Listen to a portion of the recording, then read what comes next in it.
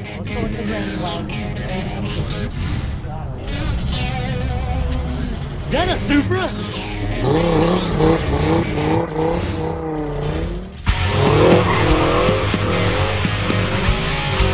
Who did it? Come on. Good one.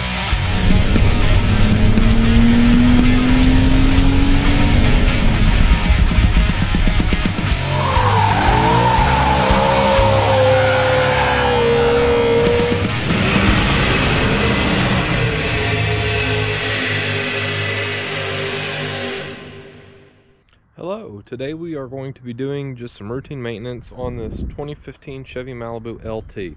This does have the 2.5 in it, and that does make a difference. We are doing the brakes. If you have the 2-liter turbo, you're going to need the bigger brakes. The 2015s that had the 2.5 in them had the smaller brakes. I think it was like the J20 or something. I can't remember exactly what that was called, but they ask you whether you have the big brakes or the small brakes. The 2.5 has the small brakes, and the 2-liter turbo has the big brakes. So first things first, as always, jack up the car in the front, since we'll do that first, and get your jack stands under the car, set your parking brake, etc. So I'm going to do that real quick, and we'll come back taking the wheels off, and then we'll start taking a look at the calipers. So the wheels are off and the rotors feel okay. Don't mind the red. It's just because it's been sitting for about a week with rain on it. The rotors don't feel gouged. Hopefully they can still be turned. There was a little bit of life left. I don't know if we can see. There's just a little bit of life left in these pads. The passenger side was just shot. So what we got to do is get the caliper off. And we have two 14mm bolts that hold on the caliper, and I'm hoping we don't have to take the caliper bracket off, but just in case we do, 21mm for the back. So let's knock these two bolts off real quick, and we'll need to get some pliers and gently squeeze the piston back in to the main housing of the caliper so we can get the new pads on. So a little trick to squeeze the piston back in there. I usually use channel locks to do it, but my channel locks weren't quite big enough. So I got one of my larger screwdrivers and slid it in between the rotor, which we want to try to turn, and the brake pad that we're replacing. And I've been prying against the piston like this, and that has pushed the piston back into its furthest in neutral setting. And I always hang my caliper from a wire or something. I don't like letting it hang on the brake lines. So another thing I did to try to help with that, I removed the cap so it didn't get a air pressure buildup in there, because we're squeezing the brake fluid back up into the reservoir. So I'm going to loosely put this on, because we're going to have to do it to that side, and then that side, and then that side. So once you get that tied up out of the way, we pull the brake pads off, and they very simply just slide out of there. And we've got these new clips too, so we take these off too, and I've already loosened them, but I put one back on so you can see where it was. So we've already run into a problem. The rotor is rusted to the hub, which I was half expecting but hoping it wouldn't happen. I cannot foresee the rotor coming off without removing the caliper clamp, so we are going to need the 21mm to get these two bolts out and remove that. And I'm probably going to get a wood block and a hammer and see if I can knock this loose. If not, we'll have to get the torch and put some heat to it. So after cursing it, shitty internet not working, and YouTube being a piece of garbage, and hitting on it with a hammer and block of wood, I noticed this little fella. Helps when you're not fucking retarded. So that's everything off of this side. I've already loaded the rotors in the back of the truck to go have them turned. I just go to my local O'Reilly's, and this is the passenger side, and it comes off exactly the same way. That's why I didn't show it. Two caliper bolts. Squeeze the piston back in. I used my screwdriver, pull the brake pads off, then the two 21mm for the caliper bracket, pull them off, and then the little Torx bolt here that held the rotor on, and pull that off. So There's the extent of it, and you can see it was due. That's the front of the pad. No wonder she heard a metal on metal. I should have changed them a long time ago. But the back side, you can see where I was prying against it, but other than that, it still had a little bit of life left in the pad. But anyway, I'm gonna go take these rotors to O'Reilly's. Hopefully they can be turned. They've never been off of this car that I know of, and it's got 130,000 on it now. But hopefully they can be turned and we won't have to spend another $200 on rotors. So we'll come back when we start installing these brakes on this. Oh, that was a mess. The guy was super nice, but it took us forever. But we're just gonna reassemble, put these back on the way they were. Please make sure you get the right rotors. They were out of spec for me, so I had to just buy new ones. And when you buy the pads and rotors, you get a discount at O'Reilly's. So if I had to have them turned, it actually would have cost me $10 more than just buying the rotors. So anyway, we're going to go ahead and start reassembling everything. This Craftsman ratchet is such a piece of shit.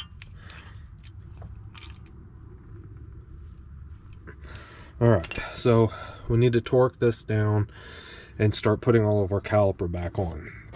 I need to go get my caliper grease, and let's see here. Here's the correct pads for us. These do have the angled thing, but whatever, I'm not concerned. New clips, and we do need to remember to take this off the back of the pad, because this is what the piston pushes against on the pad. So we do need that. All right, so let me go get my caliper grease and start getting torque figures. So I have a tendency to put caliper grease on everything. So I put it on the back of the piston where it pushes against this plate. This is a plate I was talking about. And your that little clip, whatever you want to call that, is the back side. And when you put these clips on, I also put grease on those. Hopefully I can do this one-handed, but usually not. There we go. There's one. And then the front side.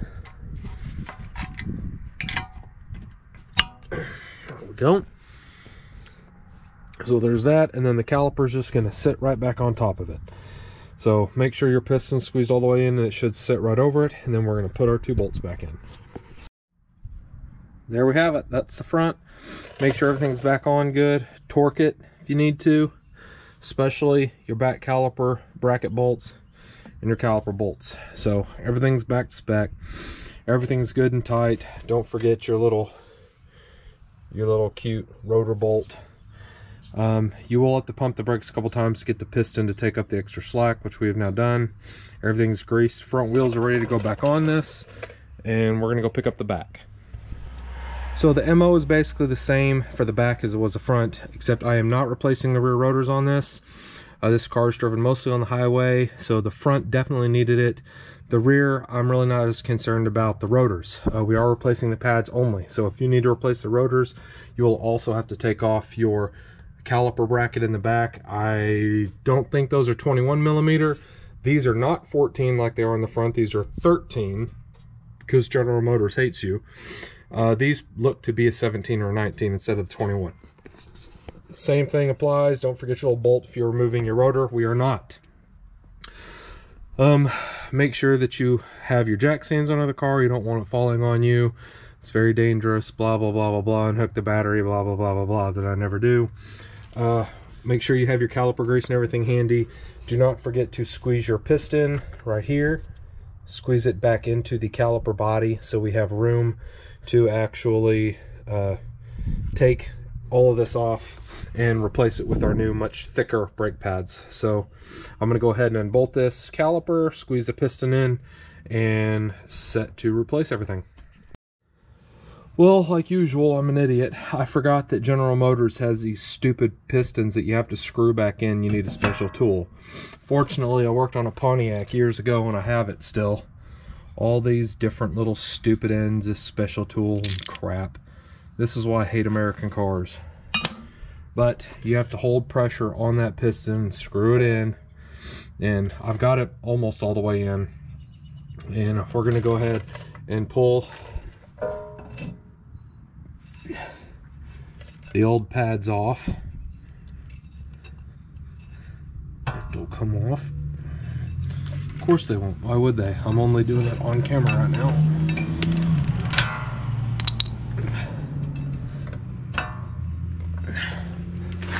Let's go ahead and just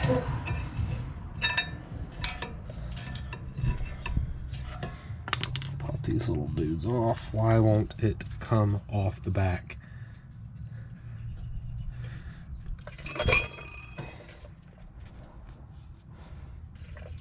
No way do you have to remove the caliper bolt to get those off. No way Chevy would do that, would they? Would they really fucking do that, where you've got to take the caliper bracket off?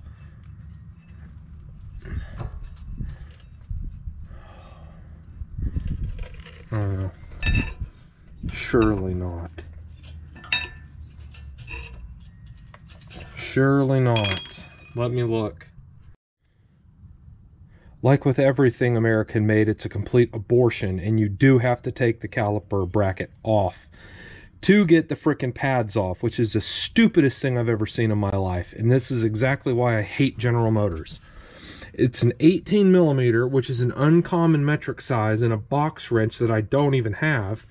And you can't use a socket because the frickin' knuckle bolt's in the way. So you have to use a box end wrench or a crescent like me. So you have to act like a shade tree and use a frickin' crescent wrench to get these off. But once you get these off, you can then get the frickin' brake pad out. Absolutely ignorant, but there you go. Pretty straightforward once you get all that bullshit taken care of. Make sure you put the pad back on before you put the caliper bracket on. I've just got it sitting there loosely. These aren't even finger tight. I've just got them holding in there. Make sure you grease them real good. I'm going to bolt the caliper bracket back on, and then I need to make sure that the piston is screwed in all the way. I got it in that far. There's still some more I could probably go in on it, but I didn't want to go in any more than absolutely necessary. So anyway, that's where we're at. I got to get back into the car, put this caliper bracket back on all the way, and get it tightened down. Do not forget to put your clips in and grease it. They sent me the wrong clips, so I'm having to reuse my old ones. So it's always a good matter of course to be checking your parts before you start ripping stuff off. In case you break it, then you're up shit creek without a paddle. So anyway, I'm gonna go ahead and get this on there. It's getting late and I'm getting sober. Same thing as the other side. Just take your two 13 millimeter bolts out of the back and move the caliper out the way. Again, we have to use the 18, get the caliper bracket off because General Motors hates consumers and wants to screw you in the back end. So we have to take half the car apart to get the frickin' brake pads off. We've also got to screw this in. Gonna do that too. I'm gonna rush through this as quick as I can because it's getting cold and windy. And there we go, just in the nick of time. Almost forgot to film this part because I was so excited to wash my hands and stop working, but got it back on the ground. You don't have to bleed the brakes or anything when you're just changing pads. You don't need to do that unless you crack a line open, which you didn't do. So just make sure that you're checking that everything is tight because this is brakes. This is a safety thing, so you need to be making sure that you're tightening everything appropriately. Now, I didn't quote the torque figures because I didn't technically torque them. I've just changed this type of crap enough where I can remember how tight it was when I took it off, and I put it back on the same tightness. You know, a couple of good grunts. Just be careful and make sure that you're checking yourself and double checking yourself. You don't want something to come loose and lose your brakes on your wife's car, like this is my wife's car. So anyway, thanks for watching, everybody. I hope it helped you. Come on, boy! Come on! Yeah!